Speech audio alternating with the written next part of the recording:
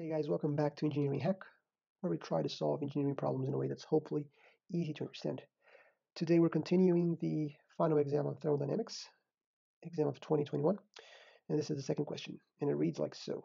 A rigid insulated tank whose volume is 2 meters cubed contains air at a pressure of 1 megapascal and at a temperature of 350 Kelvin. Air is slowly released from the tank by opening a valve until the pressure of the air is reduced to 500 kilopascals. The temperature of the air in the tank is maintained at a constant temperature of 350 Kelvin by an electrical heater, and so the escaping air is also 350 Kelvin. Great, that makes our lives easier. A. Write the energy balance for such a process, and then calculate the initial mass of air in the tank, the final mass of air in the tank, the mass of air that exits the tank, and the electrical work in kilojoules required to keep the air temperature in the tank constant. For air, take Cp, C sub p, to be 1.005 and R to be 0.287 kilojoules per kilograms Kelvin. Note that these values are assumed to be independent of temperature, and also assume that the internal energy is equal to Cv times T, and the enthalpy is equal to C sub P times T. Okay, so this is the drawing that we have. We need to reread that and make sure that we observe some important information that is being given to us. So we have air inside this tank here, and then at some point we open this valve up, and then we allow air to leave, and we know as it's leaving, we're going to be losing some mass. There'll be some mass associated with this opening of this valve, and also some energy because these air molecules are carrying energy with them as they're leaving the tank. But at the same time, we have our heater that through the Joule effect here is supplying some heat into our air and keeping the temperature 350. All right, so first things first, it's a rigid insulated tank, right? So rigid means it's not going to change in volume, so the delta V will be 0 throughout, and because it's insulated, we know there will be no heat leaving or entering this tank. Okay, so the 2 meters cubed here given is going to be the same throughout. Air temperature is slowly released by the tank opening a valve. Pressure is reduced to 500. The temperature in the air is maintained. So the temperature in the air, the temperature of the air in the tank is maintained at a constant temperature of 350. This is very convenient for us because then that means that the whole time that this guy is leaving, right, the Q is replenishing the energy. So we're always having this at 350. That's very convenient because that means that makes our life easier when calculating this guy here, right? Because instead of having to account for the change in energy that's occurring in the tank and then this change in enthalpy that would occur, we can just consider this a constant value. We can find whatever the enthalpy is for the value of 350.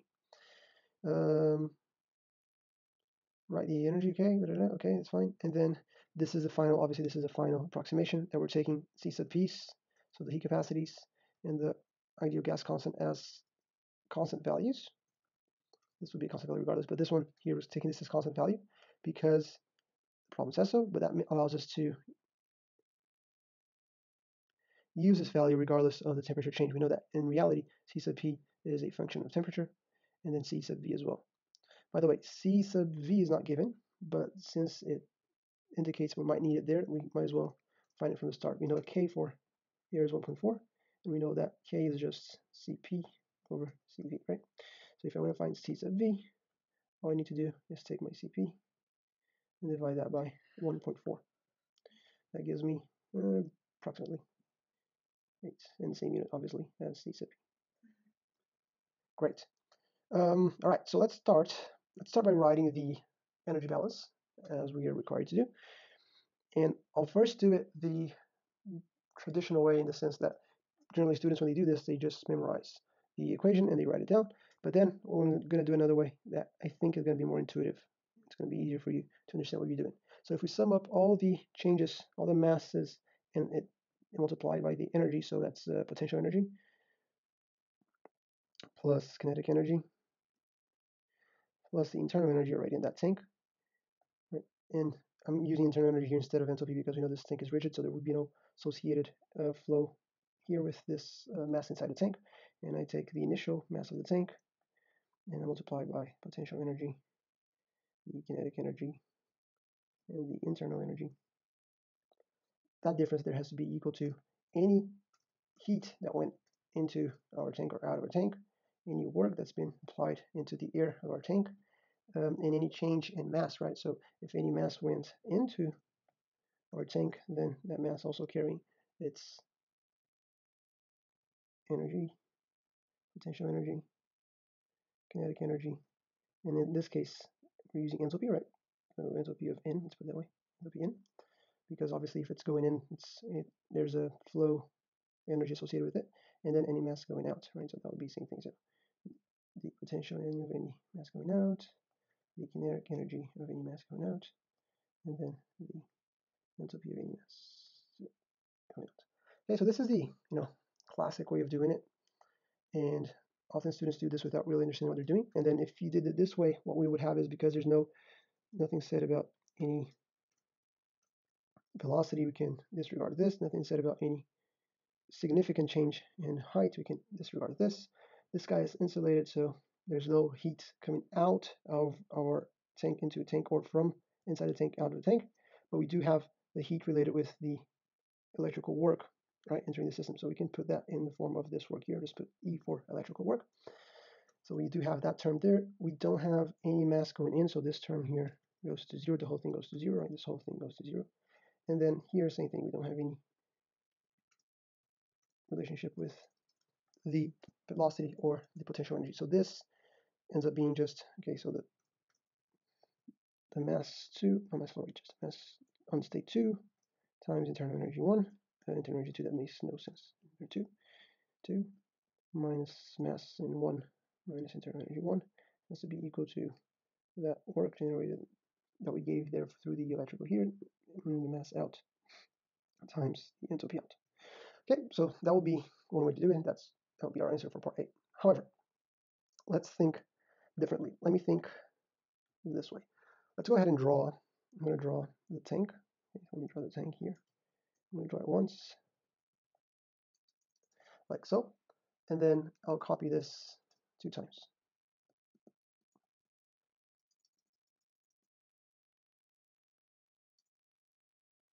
Okay, now on this first time here, this is where we're going to be using the initial condition. Put it down here, initial. Okay, this is our transient condition, and this is our final condition. Okay, in our initial condition, we have 1 megapascal of air inside here. The valve is closed. Let's close this up, and we also have the temperature 350 Kelvin. Okay, in the transient condition, that's when mass is leaving and our electric heater is operating. Then we'll have a mass out, and that mass out is carrying certain energy with it. But we also have the electrical work being done into the system. And then on the final state, what we have there is 500 kilopascals instead of 1 megapascals, but we still have the 350 Kelvin. Okay, so let's think about mass for a second. What do we have mass-wise? So on this first one, I'm going to call the mass of the initial condition M1. Okay, let's just go call this 1 and this one 2. Okay, so we have M1 here. Related to the transient one, I just have mass going out. Okay, this mass here. And then related to my final, I only have mass 2, whatever mass is left after I close the valve again. Okay, now let's approach this energy balance with a bit more, of intuitive drive. First, the first condition, let's pretend for a second that our electrical work is nil. Okay, there's no electrical work whatsoever. So what will be the case here? That means that the initial energy, by the way, I'm doing an energy balance. Okay, that means the initial condition has to be equal to the final condition plus any mass that left, right? So any energy that left. So mass out times enthalpy out. That hopefully is intuitive. Why? Because we have, molecules of air inside of here. These molecules of air, they leave, and then at the end we don't have those molecules anymore. But because we can create or destroy energy, if we sum up this energy that left the tank plus whatever was left in the tank, right? These two guys here have to be equal to the energy that was there initially, right? So that's the first energy balance that I'm writing down, right? So the initial energy in our system will be equal to the final energy plus whatever left. Okay, and then we can approach this from a different perspective, which is exactly the opposite approach. Let's pretend for a while that no mass left, right? So mass out is nil. Okay, so again, if we do an intuitive energy balance, what will be the situation here? Well, the final energy, okay, so energy on state 2 there, has to be equal to the initial state, energy of the initial state, plus whatever energy was given through the electric order, right? Because in this case here, what we have? Well, we have a certain amount of energy from the start. We're giving some energy on the transient state, and then by the end of it, we have the same amount that was there before, plus whatever was given, right? So this guy here, by the end of it, has to be the initial plus whatever was given, the electrical energy. So this guy should be greater than the initial one. Okay, and that hopefully that's very intuitive for you. So what we do now is we combine these two things because the two things are happening at once. So now if we combine the first plus the second together, what we have is that we have the whatever energy is there initially plus whatever was given has to be equal to the final state plus whatever left, right? Whatever left our system.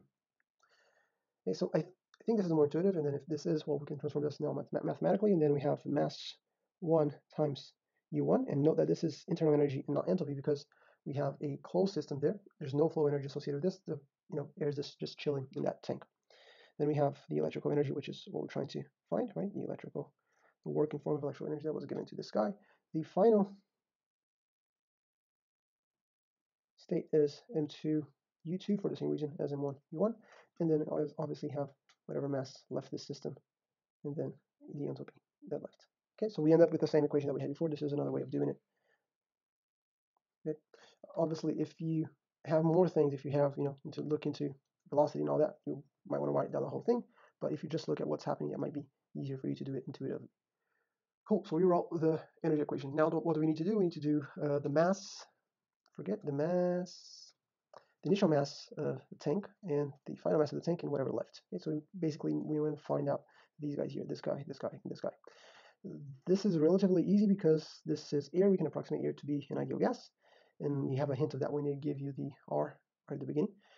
But we can find easily M1 using ideal gas. We can find M2 using ideal gas, and because of the continuity equation, we can find mass flow out, right? Because obviously, if you take whatever we have in the initial and we subtract whatever we have left, then we can find whatever went away from the tank. So let's do that. So the initial one, I'm going to just do, PV equals mRT, M because I'm using R with the units of mass. So if I want to find mass 1, all I need to do is pressure 1, volume 1 divided by RT1. We have all of this, so this plug and play, be happy. So we have the pressure on state 1, what was that, 1? Was that 1 megapascal? Yeah, 1 megapascal, so let's do 3 kilopascals. Volume is 2 meters cubed, and then R287, that's kilojoules per kilograms Kelvin, and then 350 Kelvin. Brilliant. This gives me 19 point, whatever that was, 19.91 kilograms. I would approximate this to 20, to be honest with you. You can probably do both, just see if there's any major difference. It probably won't be. Cool. So that is answer for part B. Part C, what's mass 2? Well, we're going to do exactly the same thing. So that's just going to be P2 V2 RT2. We have all that. So this is 500 now instead of the 1 megapascal. This is still 2 meters cubed because this is a rigid tank, so it doesn't really care what air is doing in there. This guy is still same thing, it's never going to change. And then temperature does not change as well. So you can note that equation-wise, this is exactly the same as before, except that our pressure changed, right? So, and it's halved. So the mass is going to be half of that. So if you divide the 19.91, that's going to give us 9.955 kilograms. But obviously, if you divide the 20, you're going to get the 10 kilograms there. Okay, so that is our answer for part B. And, sorry, C. And then part D is the difference. What was the mass that went out? Well, if I started with 20 and I now have 10, then obviously 10 left the tank. So I can do, how can I say this? I can do, because of continuity equation,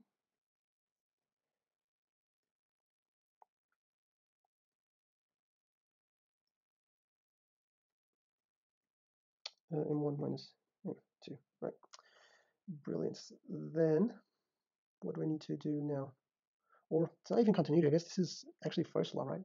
Or you can't really create and destroy mass, so because we don't have a mass flow rate for that matter, but that doesn't matter. So mass out will be just 20 minus 10, or if you want to do incidency steps, going to be the same, 9.955 kilograms, approximately the 10 kilograms. Cool, so that is that. And now for part E, which asks us obviously to calculate the electrical work in kilojoules. Cool, so now what we need to do is we need to solve this, right? And we're going to solve this to be able to find what is the WE. Yes, I'm finding WE. Now, we know everything we need, I think. We know this, we know this. Internal energy we can write down. Okay, so let's just write down stuff. Let me change this to blue. So we're going to have 10, mass flow rate 1. U1, that's going to be CV times T, right? According to what the problem statement told us. So that's 0.718 times 350 Kelvin. Plus what we're trying to find out has to be equal to mass 2. Oops, sorry, mass 1 is 20. Mass 2, this is 10, and then same thing, 0.718, 350. So know already that subtracting these two terms are exactly the same, except one is double the other. Plus, this is the 10 again, and then this is CP instead of CV, so this is 1.005 times 350. Okay. Unit-wise, they're all the same unit, and this is kilograms, this is kilograms times kilojoules per kilograms Kelvin times Kelvin. So unit-wise, what we have is kilojoules, okay? So that means that my wrong color. My electrical work is simply that way, so that's going to be 10 times, I can just do point, so that's going to be 10, 100.5 times 35, sorry, I'm winging it here, minus 71.8 times the 35 again. Cool, so now this is just 20.7, that's, okay, so that's 1,004.5 kilojoules. Cool, and then this is if you're doing the 10 like I did, but just for the sake of it, if mass 2, actually if mass 1 is 19 point, what was it? 91. 91, and M2 and the amount are the same, 9.955. Then my work is, what did I get? 99.979, so approximately 10,000 kilojoules. Okay, so that's just 1 megajoule. It depends if you approximate it like I did or not. A couple of things that are interesting to note here. When we find this situation here, what ends up happening, because the M out, because this guy is double this, okay, because this guy is the same as this, what ends up happening is that we have CV, and we have CP here. So I could rewrite this as electrical work required would just be mass flow rate out, or mass flow rate 2, if you wish, same thing, times temperature, times the difference from CP and CP, right? This, according to the Mayer's equation or Mayer's law, Mayer's relationship, I don't know what you call it, this is R, right? This is the gas constant. So this is just mass out times temperature times R. You could do the 0.287 will be the same thing. That's why I got it. And this is interesting, something for you to think about. The other thing that you may note that is that this relationship here is equal to PV, right? Because this is an ideal gas we're dealing with. So I'll leave this one as a thinker for you guys. What else? Well, I think that pretty much does it for this equation, or for this question. Did part A, B, C, yeah. Okay, so that the amount of energy that this guy is given in has to be equal to whatever is leaving in the form of entropy, so that the and internal energy here is the same. Right, so obviously we need to give energies for that to happen. The amount of energy is about 1 megajoule, according to the energy balance that we constructed. If you have any questions, let me know. If this was useful, like the video and subscribe to the channel so you're always up to date with our problem solving and tips. And I'll talk soon.